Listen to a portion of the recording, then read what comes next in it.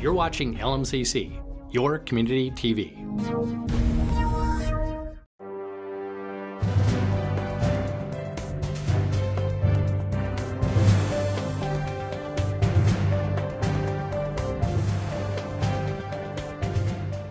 Hello and welcome to Talking Points. I'm Kay Erickson with the League of Women Voters of South Tonka.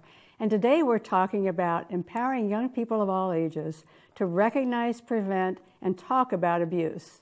Now, while we know our communities out in the western suburbs are generally safe, we also know that physical and sexual assault and abuse can happen anywhere. With me today is DuBord, president of the South Tonka League of Women Voters, and together we're going to be talking with Heidi Nauman, who's the executive director of the Superhero Kids Foundation, which works to get a program developed by the Not Me organization into schools and other organizations. Welcome, Peg. Welcome, Heidi. Thank you for being here.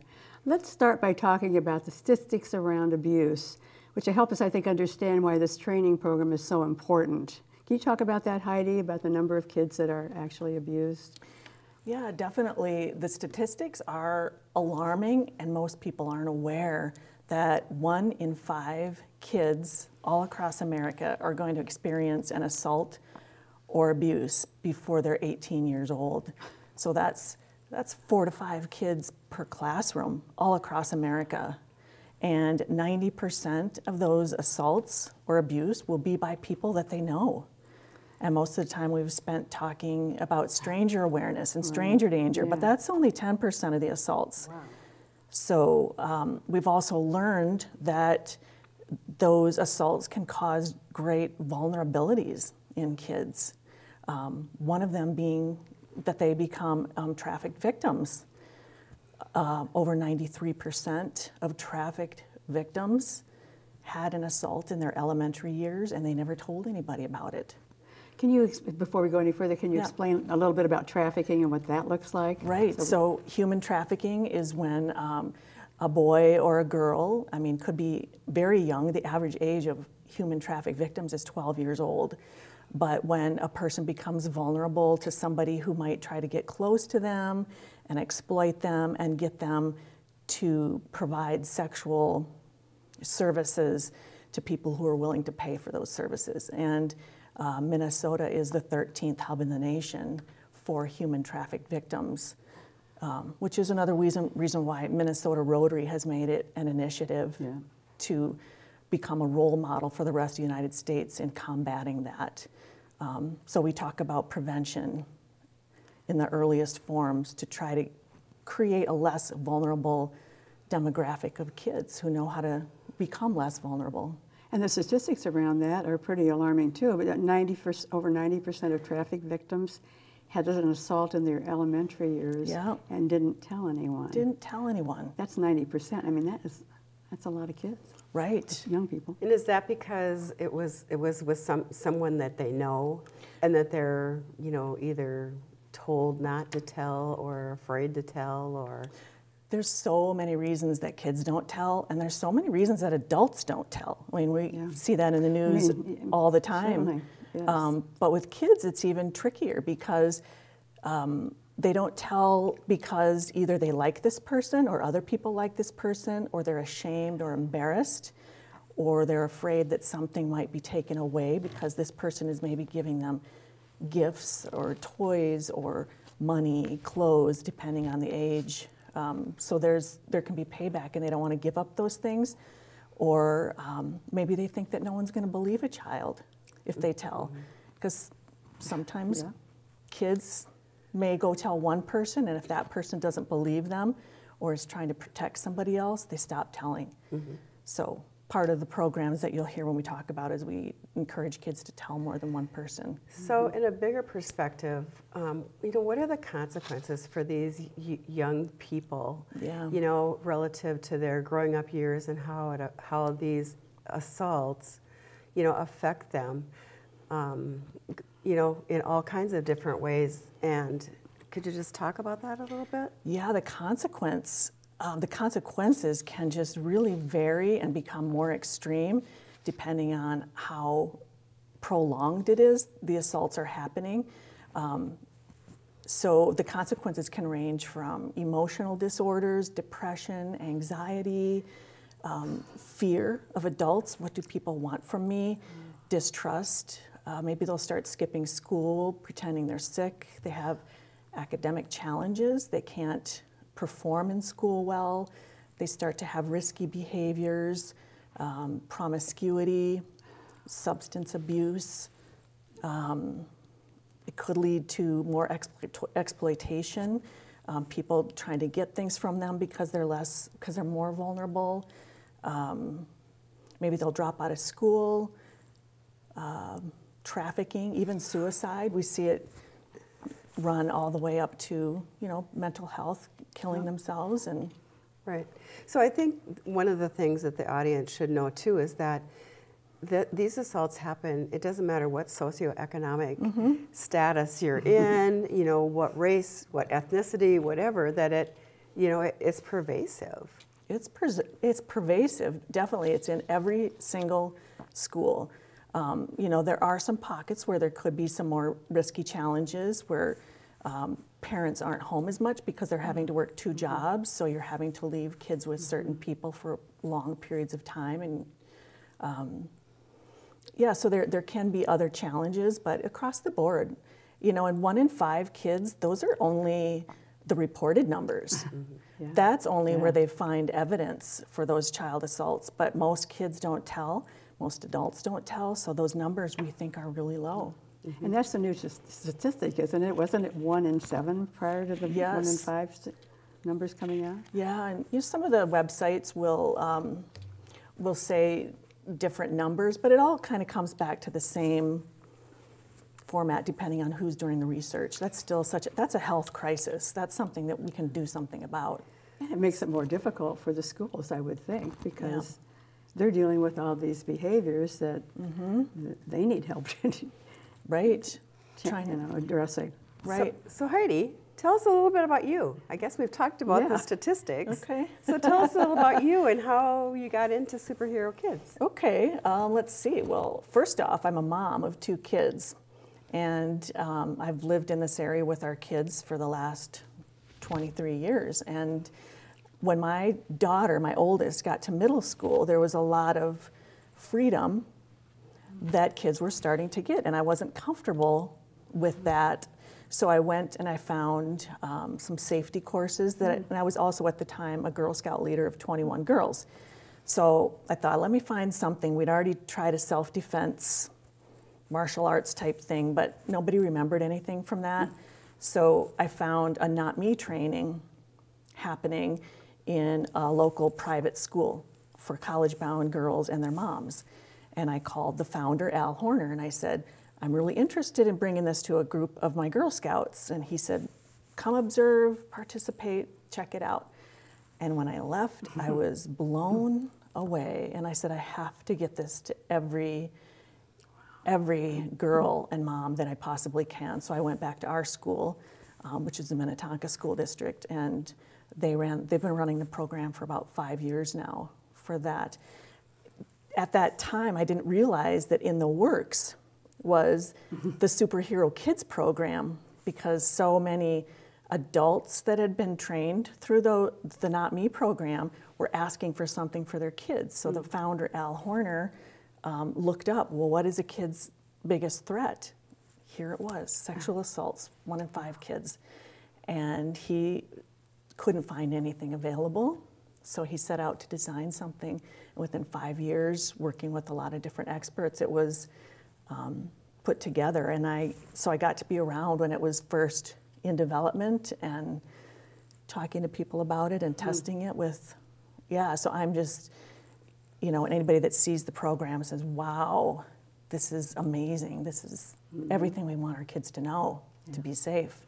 So I'm here and I'm hoping to spread the word about how we can get this to more kids. Now, is that the work of the foundation, is to spread the word and to get it into the schools? How does that work? Yeah, the foundation is a nonprofit 501c3, and our goal is to raise funds and give resources and grant pilots to schools so they can see what this is and the power of it, and hopefully through that garner community support to help even pay for the programs, because we have There are licensed trainers that go into the schools, and most of them are licensed teachers, and they have to go through a certification. So, yeah. So they're well trained. The trainers are well trained. Oh, definitely. Definitely. And so the program really goes from preschool, right? Preschool, do you train preschool kids, or do you start all the way through adults? Adult, yeah. So, and then how does the curriculum changes a little bit, I'm assuming? So the curriculum is really offered through the Not Me training. And I guess maybe just to make that clear distinction, Superhero Kids is the foundation, and we offer grants for pilots for schools to get the curriculum offered by Not Me training. And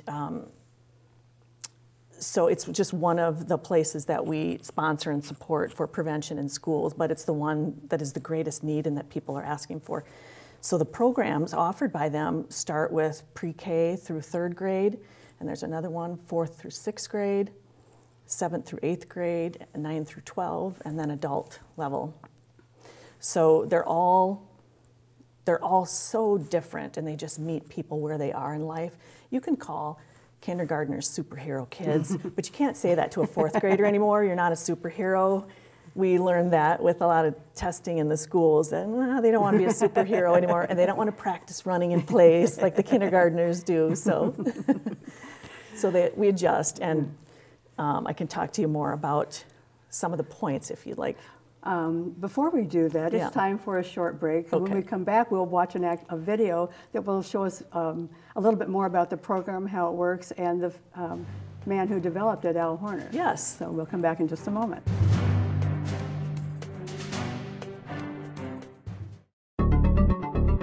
Check out LMCC on Facebook. Be sure to like and friend us so you can keep up with all the happenings or to watch one of your favorite videos.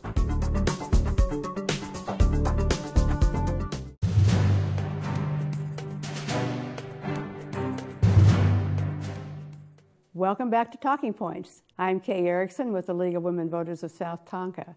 In this segment of the program, Peg DuBord, president of the South Tonka League, and I will continue our conversation with Heidi Nauman from the Superhero Kids Foundation.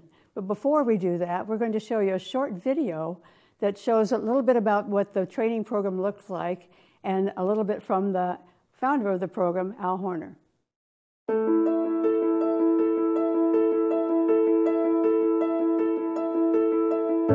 When you're a child, the world is open to you. You are innocent. You are excited about life.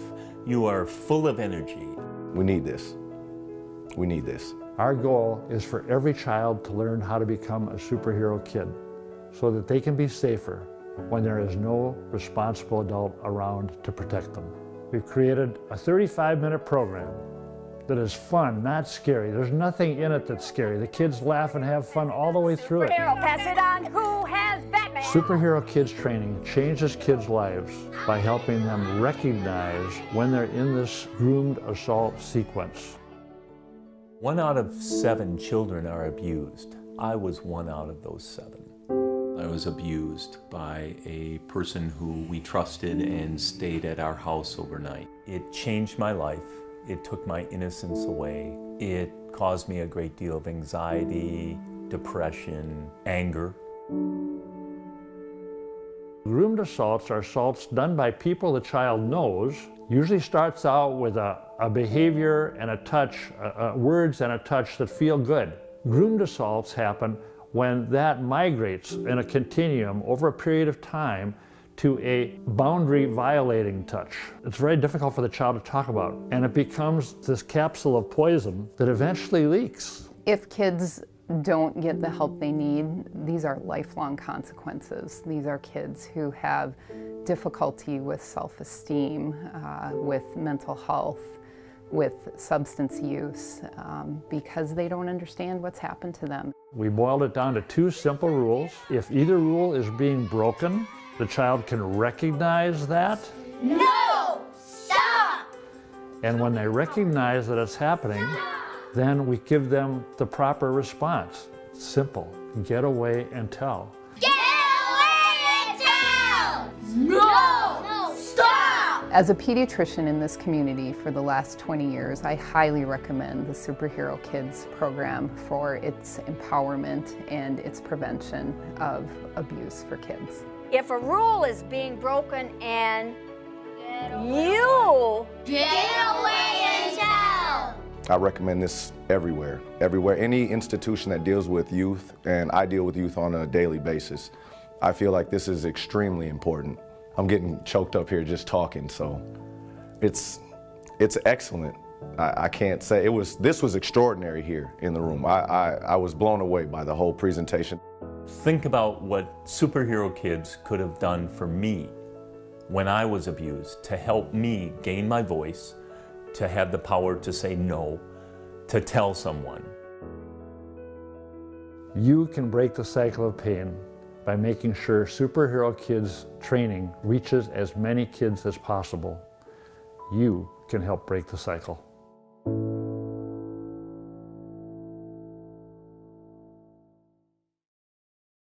Well, thank you for bringing that video, Heidi. I think it really gave us an idea of how the curriculum works and how much fun it is for the kids, and it was nice to see the man who developed it, Al Horner. Can you talk a little bit about the video and what we saw? Yeah, so the man you saw in the video was Al Horner, and he is the founder of the Not Me training programs and the founder of the Superhero Kids programs, and he's a retired former Navy SEAL officer.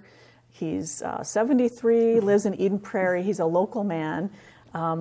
He was asked by a friend who had a daughter going off to college back in 2004, can you teach my daughter and her friends some things before they go off? Learning from a Navy SEAL would help keep them safe. So he said, sure. He taught him a few things. A couple weeks later, that girl, the daughter, was potentially assaulted, but she knew what to do, and she got away, and she wasn't raped. So word of mouth traveled, and over, gosh, I can't remember even the number now. It's at over 50,000 women have been trained in the Twin Cities since then through corporations and high schools, Medtronic, Cargill, General Mills. Cargill just trained 400 women within the last year, U.S. Bank. So a lot of the women that were attending the trainings were asking Al, what do you have for my kids?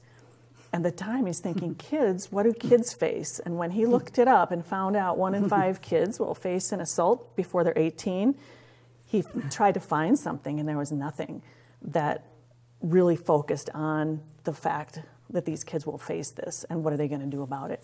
So he set to develop something, and he's a very passionate guy about protecting people. And as you could see in the video, so that was his wife Diane was also in the video working with the kids. So they came up with a curriculum called Superhero Kids, a way to make them feel safe and strong and empowered. And it took 5 years in development, working with healthcare experts, teachers, psychiatrists, clergy, parents, to put this together in a way that was short, fun, and not scary. And so you could probably see that from the video. The kids really, that was the pre-K through 3rd grade program that you saw. So one blip of it, there's so many other age levels, but really is a fun class for kids. Well, and that's the beauty of it. I mean, you've got the program for the younger kids, but it also graduates onto older children and older teenagers in high school and adults. Yeah, absolutely. And it's different at each one. Different at each grade level, right? So the kids through 3rd grade are called superheroes, but by the time you get to 4th grade, we realize they don't want to be called superheroes anymore, but you can say you can be your own hero. And so the language gets changed, and they really get an increased language of safety because, 90% of assaults will be by people that the child knows or sort of knows, but kids starting in 4th grade and up are getting a lot more freedom. So they need to know a little bit more stranger awareness too. So that's also brought into the program. That's a time when Jacob Wetterling was abducted at gunpoint. And so we address those things with the kids to know what to do when you're going to face situations like that. So all the age levels really meet them where they are. Middle school, there's a huge focus on safety by people you know and safety from strangers. Also including big pieces, components on the internet and social media because grooming can happen through social media as well, by people they know or sort of know, or strangers who really are smart at getting to kids and trying to get closer. Well, I think the language they use is interesting, helping kids identify their own feelings about something, because they often know when something doesn't feel right. But you call it a yuck moment, and when they're older, it's a creep meter or something like that. Yes. Can you talk about that? Yeah. How important that is? That is really important. It's actually one of the most important things that is taught from K through adult. The little kids, it's called the feelings rule. And it's teaching kids how to hone into that gut feeling when something is not right, when they're feeling uncomfortable. And what does that mean to kindergarten through third graders? They come up with the words. What does uncomfortable mean? It can mean weird, scared, unsure, mad, sad, embarrassed, creepy, paranoid, suspicious, pain. They come up with these great words, and they all are words for uncomfortable. So now that they have a word for it, where are they feeling that in their body? Because those body feelings could be a warning signal that the feelings rule is being broken. And it's not okay for people to make them feel uncomfortable. It's so important for kids to be able to trust their gut. Yeah. You know, and not hesitate when they have a feeling that makes them uncomfortable. So what a great way to teach kids. Right. And if they're feeling uncomfortable, and they can feel it, that's a yuck moment. The yuck moment. Yuck moment. And what are they going to do about that? What they're going to do is to get away from it and tell a trusted adult. Get away from the thing that makes them feel uncomfortable, no matter what it is, and talk to trusted adults. And then also there's the swimsuit rule. If a swimsuit rule is being broken, that means there's no secrets about swimsuit areas, about touching, looking, showing. No secrets about that. If they feel like it's a secret or are being told it's a secret, that's breaking a rule. That's a yuck moment. And the kids get away from yuck moments and go tell a trusted adult. And that's got to be hard, especially when they often know the person that is giving them this feeling. And to be able to have a tool to get away, it's an appropriate way to get away, and to be able to tell somebody, no, it's a big deal. Right. And they're learning techniques to get away. How do you get away from it? Because there's many ways they can get away, but it's the right thing to do to go tell a trusted adult. And it can be scary. It can be hard. There's a lot of reasons why kids don't want to tell. It can be embarrassing.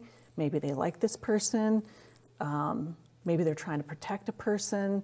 Maybe they're being offered gifts or money or toys or treats or things, and they don't want to give those things up. Maybe they think no one will believe a child, because sometimes kids may go and tell a person and they won't get believed, so they stop telling, which is why we encourage kids to have a safety plan of, here's all the trusted adults you came up with.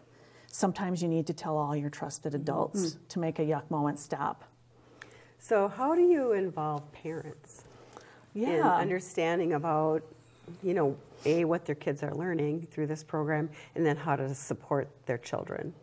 So parents, that's a unique thing about the programs too. So we've been talking a lot about the K through 3 program, but there's also 4th through 6th, 7th through 8th, and then the high school and adult.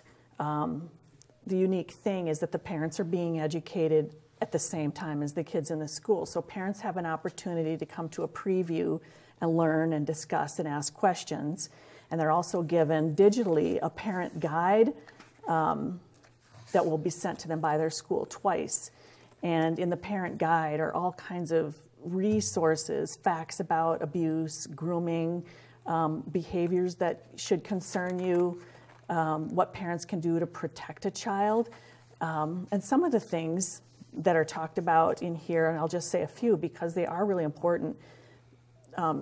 Schools used to teach and parents used to teach good touch, bad touch, which is really confusing. And so our recommendation and experts' recommendation is to avoid saying things like that, because there's a lot of shaming in it. Can a good person do a bad touch? Can a bad person do a good touch?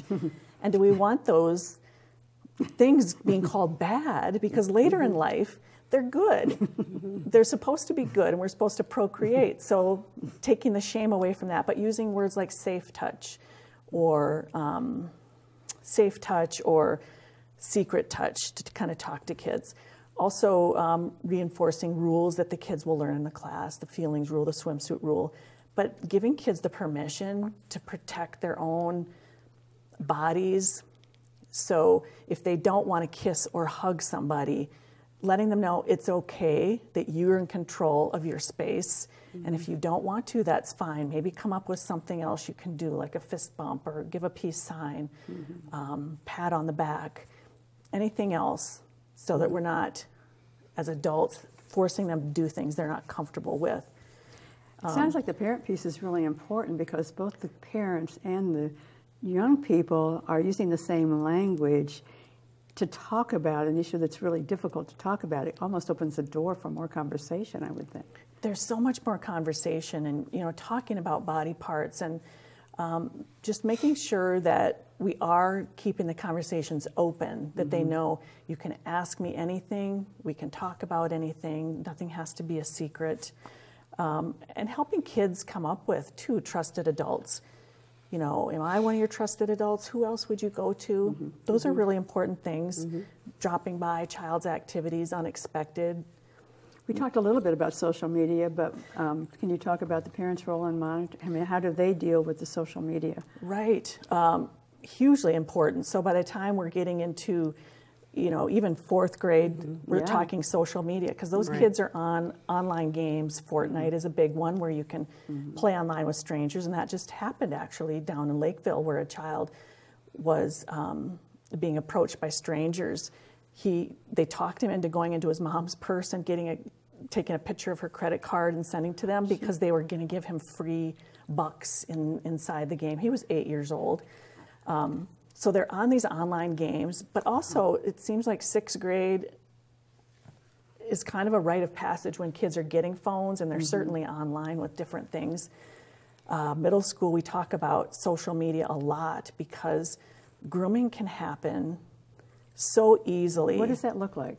So, for instance, if a person has a social media account and it's like not Snapchat, or Instagram, those are two of the most popular right now. There's a whole list of really inappropriate chat rooms and things that kids go to that parents should be aware of, I know. Parents should be in tune, checking those phones constantly. Parents should have all the passwords and be checking for their safety. And that should be a rule. If we're paying for your phone, we are in charge of your safety on this phone, and that phone won't be in your bedroom with you. It'll be, we're checking up on it to make sure that you're safe.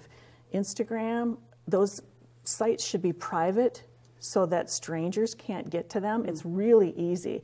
They're so manipulative at how they can easily get to somebody and start pretending that they're interested in them or grooming them. And for some girls who are very vulnerable or feeling promiscuous for whatever reasons, they're liking the fact that somebody's interested in them. And it could be a good-looking guy who wants to come and finally meet with them, which happened on the north side of the Twin Cities. They'll pretend to be boyfriend and girlfriend and fall in love, and then they'll get to meet, and things can happen from that point. But it's mostly people they know or sort of know, and they're all being not all, it's common that a lot of people are being asked for pictures. It escalates into, oh, you're so handsome, now take your basketball jersey off, let me see your muscles. Same thing the other way, boys and girls. It escalates into sending inappropriate pictures. And kids need to learn that's illegal.